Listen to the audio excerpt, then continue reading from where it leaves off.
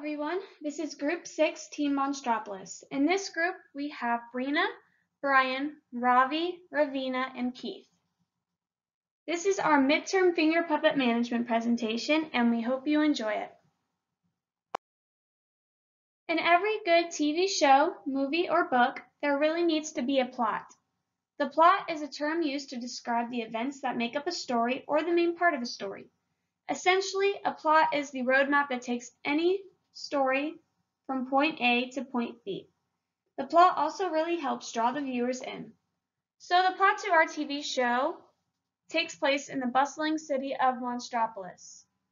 The town is almost entirely employed through one company located in the city center. The business has just changed courses and is now practicing new approaches to revenue. What was once a former scare factory is now a laughing factory. The new manager, James Sullivan, has recently taken over the new company as head manager along with his best friend and assistant manager, Mike Wazowski. Since both employees have never been in a management role before, they struggle finding balance and how to implement new business models as well as structure. Boggs, the disgruntled employee, was a former top producer at the Scare Factory and is hesitant on the change taking place. He avoids at all costs adapting to the new business model and focuses his energy on sabotaging the Laughing Factory. Boggs' ultimate end goal is to prove that Scare Energy is a more efficient source of revenue, and with his eyes set on Sully's new position only, he has the ability to make the company thrive or end all future prospects of success. Unlike the plot of a story, the summary of a TV show is the brief happenings of the beginning, the middle, and the end. It is essentially only the main points. The summary of our TV show is a bit different than that of the original film, Monsters, Inc. The purpose of our show is to convey to our viewers the different aspects of management and the importance of strong leadership and ethical behavior in the workplace. We will focus on key elements such as managing change in the workplace through globalization, technology, and resources, basic approaches to ethical decision-making, how a business monitors or implements ethics as well as individual barometers of ethics in the workplace, strategies on improving decision-making in the workplace such as group decision-making and individual decision-making, entry barriers and the difficulties of change a business model to any entirely different standard, and our last one is managing human resources and the hierarchical struggles in the workplace such as organizational designs and structures. So, I'm sure to most of you watching this, our characters may look and sound a bit familiar. We have James P. Sullivan, whose physical attributes show him as a large blue and purple monster who gives off the persona as just a large teddy bear. James P. Sullivan, also known as Sully, is currently the new COO at Monsters, Inc. He is passionate in what he does and tries to do everything he can to keep the team motivated towards the continued success of the company. He is appreciated by all of his friends and coworkers throughout the monster universe and believes in doing what is right. Sully is a very proficient thinker and has the confidence and ability to inspire everyone. He continues to spread all of his positive energy and vision greater than anyone's and everyone's negativity. Next, we have Mike Wazowski. He is the assistant manager and trusty sidekick to Sully, basically. Mike is an energetic and dynamic assistant manager at the new and improved Laughing Factory. He comes up with a new idea called the Laughing Floor, which sparks interest in the majority of the employees at the factory. He is an analytical thinker and has a fun-loving personality, which makes him pretty easy to get along with at work. Next, we have Randall Boggs, who is the disgruntled employee. And to every show, there needs to be a conflict, and Randall definitely owns the role at being the enemy of the show.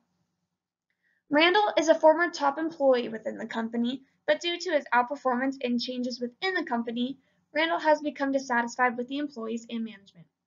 Due to a lack of social consensus, Randall seeks to make changes in an unethical way to rise to the top of the company. He is an analytical thinker with no moral compass and no moral integrity, which makes him very hard to work with. Lastly, we have Roz, our human resource representative. She does not have the most positive outlook on life, given her sluggish persona. However, she doesn't prove to be any threat to the company. She is very by the books and has very little interaction with her employees on a personal level. Her standard operational procedural approach gets in the way of building trustful relationships with her staff and management. She is reserved, short and blunt, and only focuses on the job and task at hand. This makes her a valuable employee, but not so easy to work with or for. So, also to every TV show, movie, or novel, there needs to be a target audience.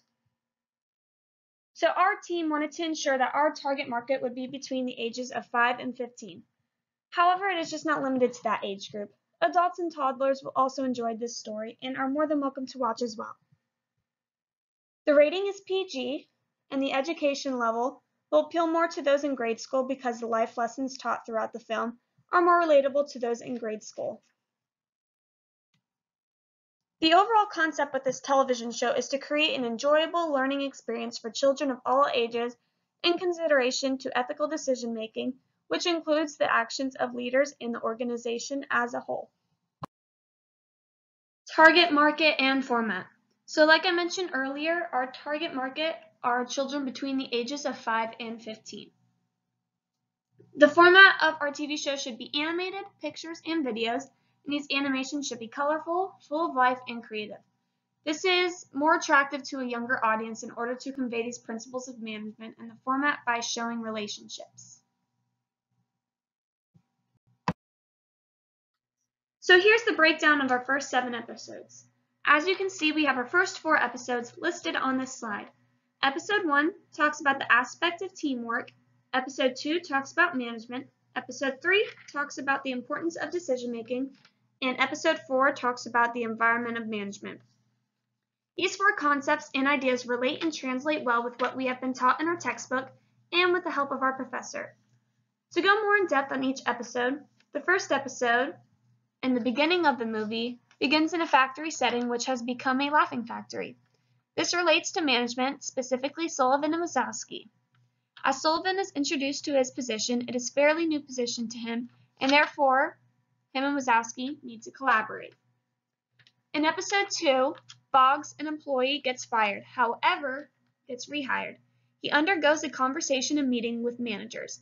He was not well liked nor preferred, however, was given another chance to prove he deserves the position as an employee. In episode 3, Boggs, an employee, decides to pursue the old methods for collecting energy. This relates to decision-making aspect of management. Ross, the director of human resources, keeps a watchful eye on him and on all the employees. She is faced with a personal conflict as well as an ethical dilemma in confronting Boggs. In episode 4, the team has resolved their personal vendettas. They begin working as a cohesive unit again, and more energy is being produced than ever before. Children are no longer afraid of monsters. This episode will highlight communication, personal development, and conflict resolution in the workplace. This slide is a continuation of our episode breakdowns. As you can see, episode 5, 6, and 7 each have concepts that we have learned in our classroom textbook. Episode 5 hits on strategic management. The team members set goals so that progress can be tracked. Thinking forward and always aiming to improve, Sully decides to write a set of goals and share them with his coworkers so that they can hold him accountable in his pursuit of success. Other team members start to become motivated by Sully's efforts. In episode 6, talks about diverse human resources. The episode, in essence, talks about a drama-free factory rule being instituted. However, not everyone is so reluctant to follow that one simple rule. New rules are frequently implemented in the workplace environment, and a drama-free work zone is established so that the laughing energy from the children is not tainted. A diverse workplace means that people in charge must be understanding and that not everyone is the same. In the 7th episode, it mentions organizational structure. The roles are switched to test the character for efficiency in the workplace. To better understand organizational structure, employees change their name tags so that they can understand what other employees experience and handle on a daily basis. This includes the stressors of the job and how to approach that employee. Just to give our viewers something to picture, we have added in very short clips. In the episode 1 clip, you can see that Sully and Mike are happy about the new change in the company. In the episode 2 clip, we have Randall Boggs looking like he is enjoying the new work environment, but this is what it only seems like.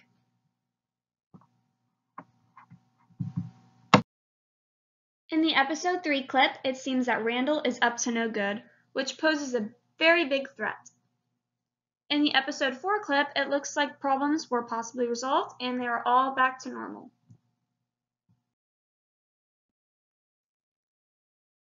The laughometer reads low in the episode 5 clip, so the employees begin to set goals to help their laughometer read higher.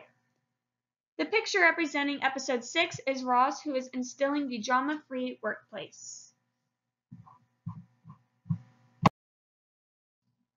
In the final episode mini-clip representing episode 7 is Mike and Sully switching roles to help with the organizational structure within the company. Now here is our group checklist.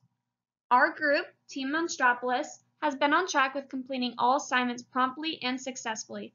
As individuals, we remain committed to the group and our efforts have made this team work.